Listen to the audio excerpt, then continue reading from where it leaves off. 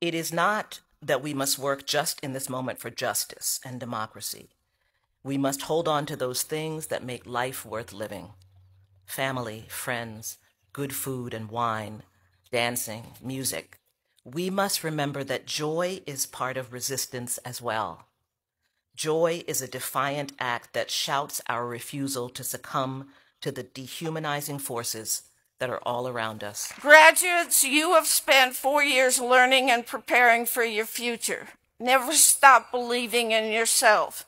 Determination, challenging yourself, striving to grow each day are all important. You will be successful. Make yourself, your family, your friends, and especially Pomona College proud.